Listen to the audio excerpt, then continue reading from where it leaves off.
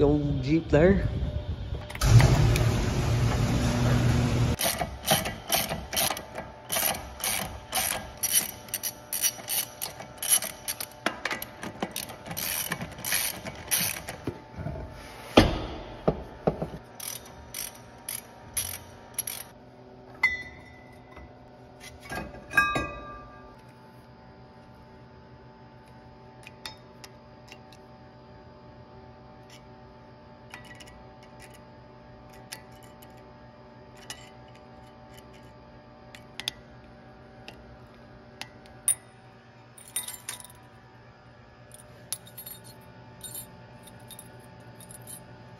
Alright, so everything's going pretty smooth. I did not do my research on as far as what size socket I needed for the hub assembly nut. I'm going to have to go get that socket. I believe it's a 36 millimeter.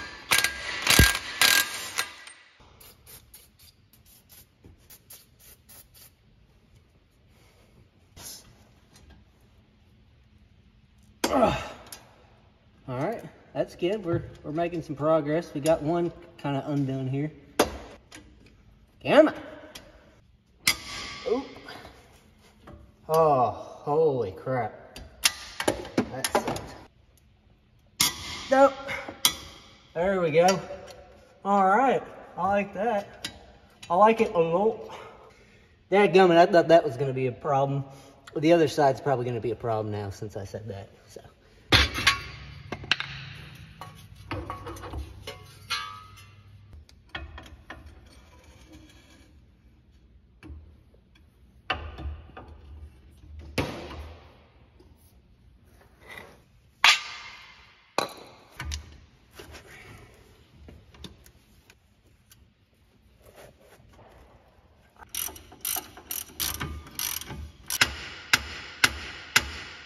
Alright, so kind of stuck right now. Can't get the knuckle off with the curl and shit like that, and nothing. Alright, I finally got it off with a pickle wrench. Basically just shoved it here and started hammering it. Shoved it here, started hammering it, and finally popped off. Who was that? Oh, thank you, Lord.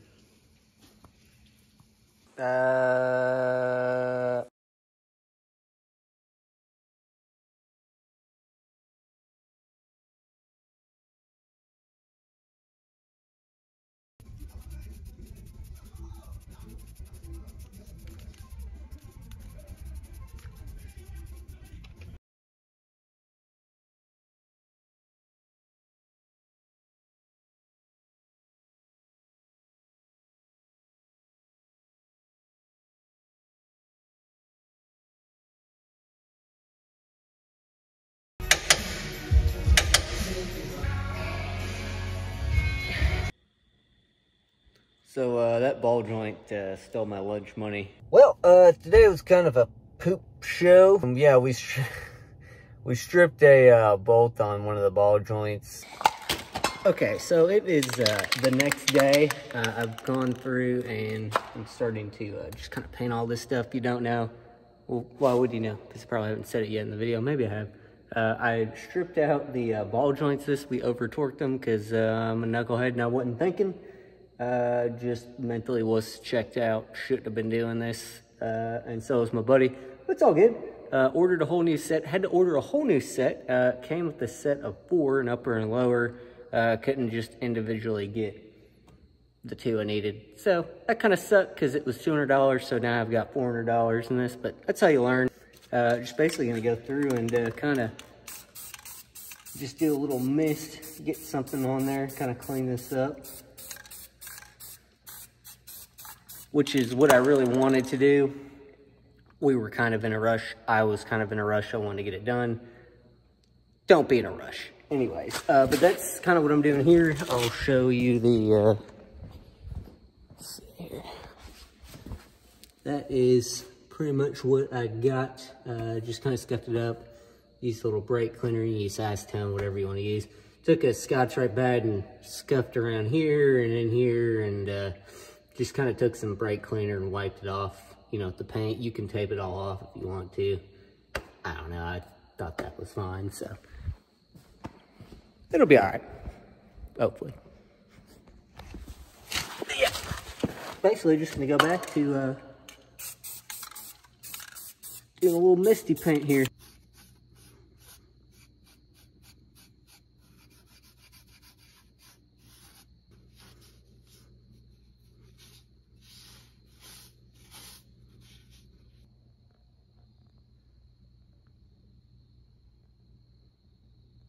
Look ridiculous. Anyways, I'm done. I just wanted to do that today before I left. Had a little extra time, knocked that out. But I'm gonna go home, and hopefully my ball joints will be in tomorrow. Also got the exact ball joint press puller that I needed, so hopefully that all works out. And yeah, get them pressed in there, get the new brakes on, and then eventually got to do the drum brakes.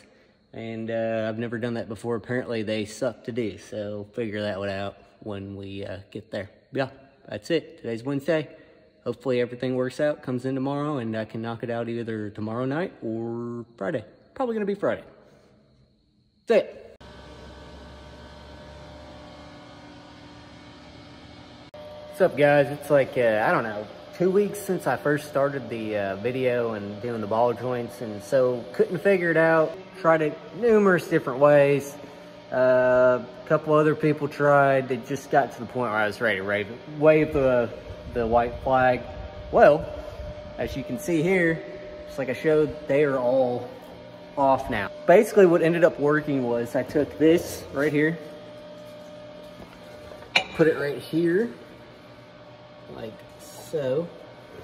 I use this little piece right here, and that's what pressed the ball joint up. So the ball joint goes up for the top one, comes out up, goes back in down.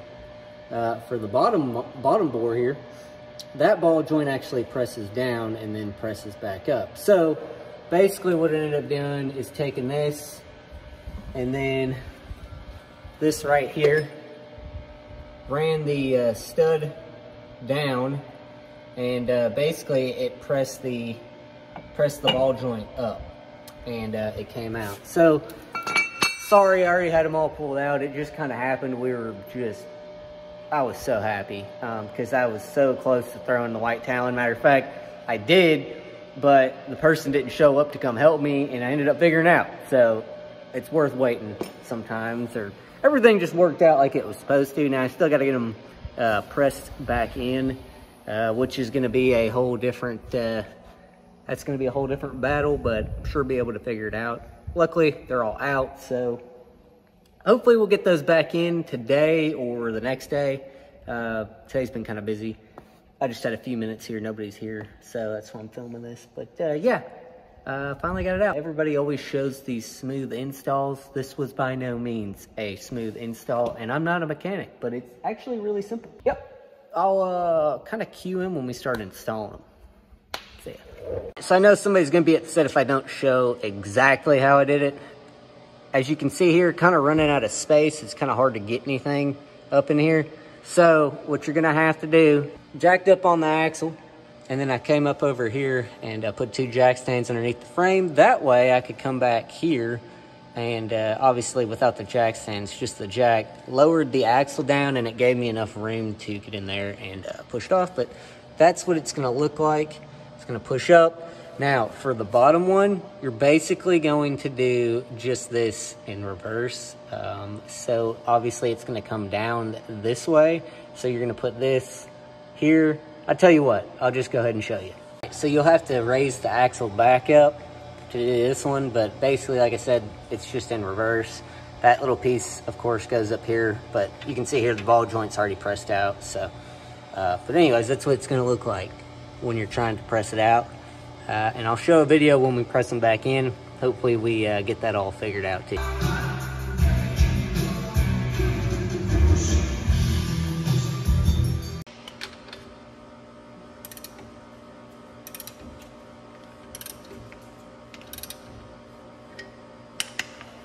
Why are you doing this to me?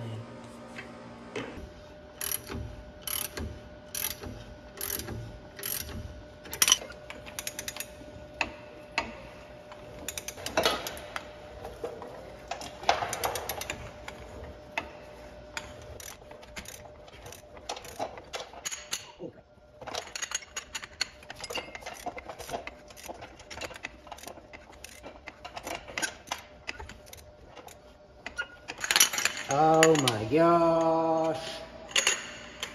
Let me be done with this. I'm so sick of this.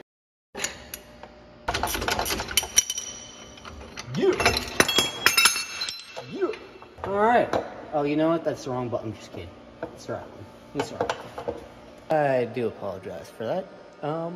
But not really. I don't, actually. You clicked on this video. I didn't do this to you. You're here still watching me for whatever reason.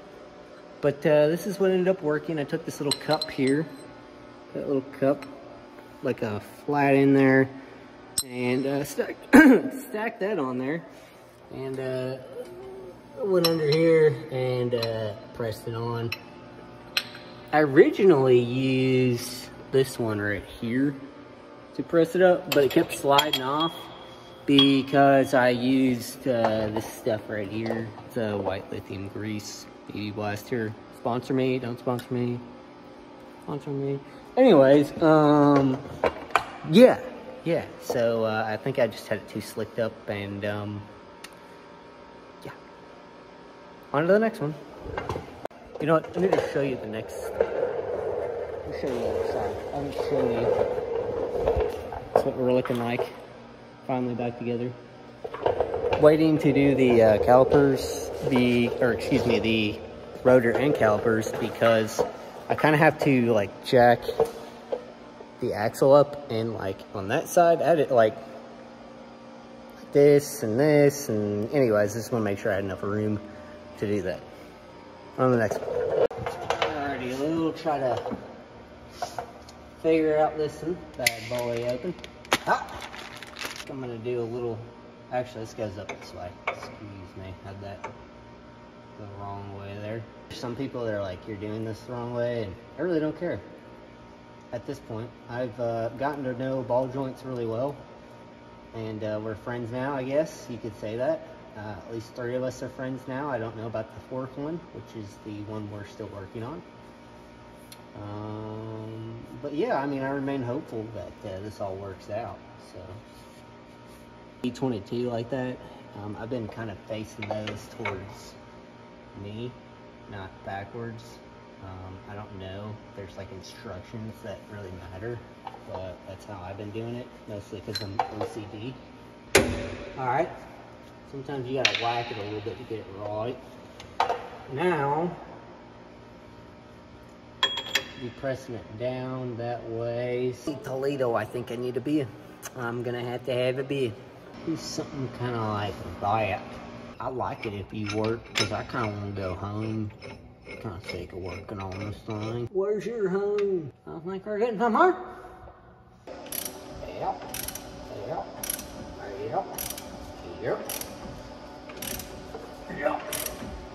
Oh, you gonna do that to me?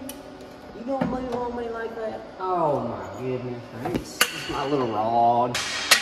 There we go. That's what I wanted for Christmas. Alright. So that's why I did the rod there. Got a little hole here in the frame, and it keeps it from pressing the coil or really messing the coil up, because I noticed when I was taking it off, that's what I was doing. So, anywho, something to think about.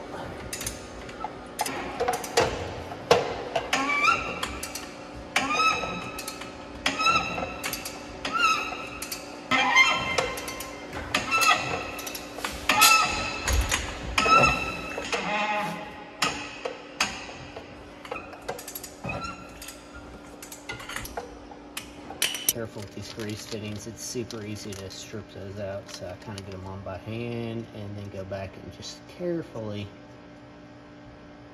hand torque them down. So like I said, you want to be real careful doing this.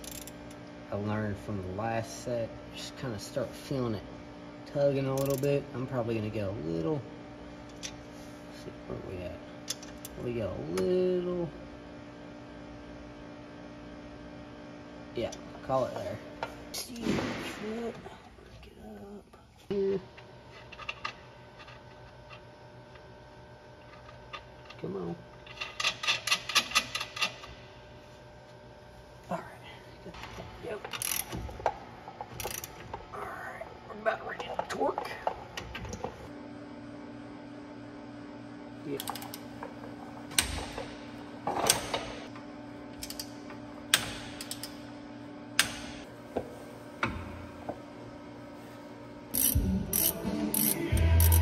This is gonna get torqued down to 175.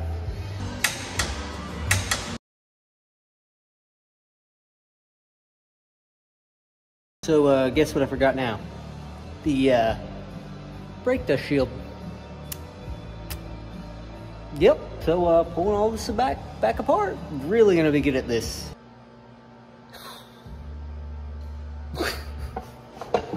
I broke a caliper bolt, the other piece out of the knuckle. So I don't know. See how that goes. All right, I'm pretty happy right now. I got it out. I was really thinking this was going to be a problem. Thank you, God. Thank you. Very blessed that this came out. I ended up just taking vice grips and just worked it out. It wasn't a big deal. So I'm going to go to the parts store and just get a whole new set of caliper bolts. Didn't know I probably should have done that anyways, but I'm going to do that now.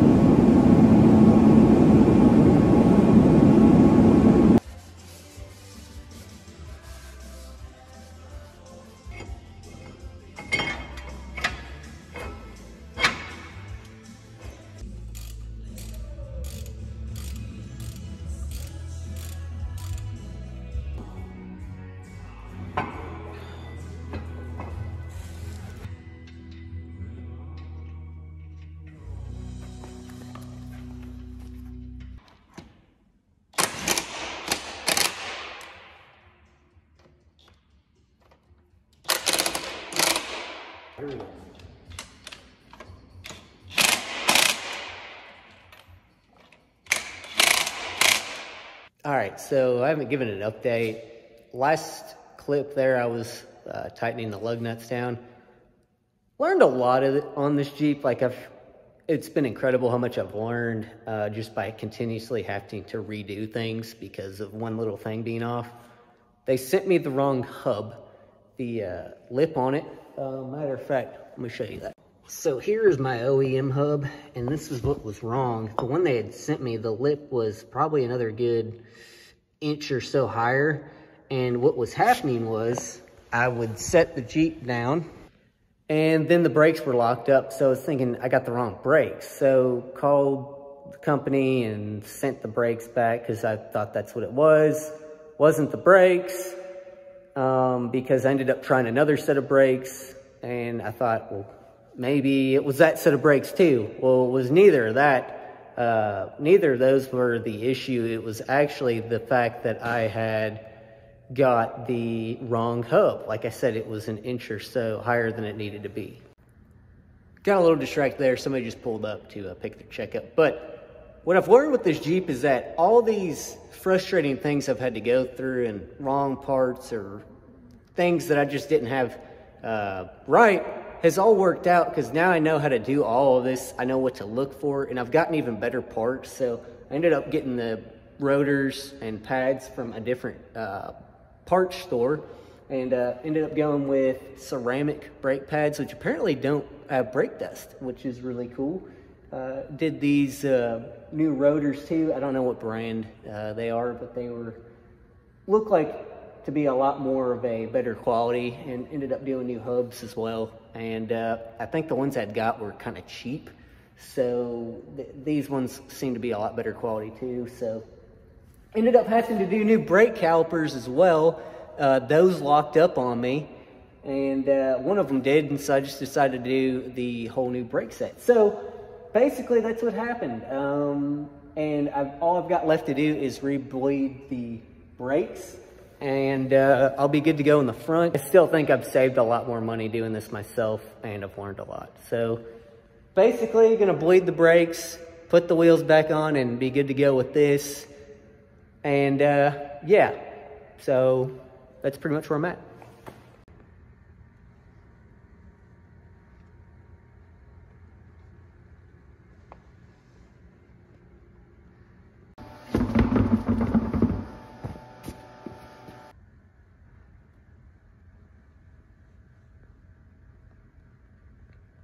That was the calipers. They're side specific, and the easiest way to tell them which side they go is the bleeder valve needs to be above the brake line.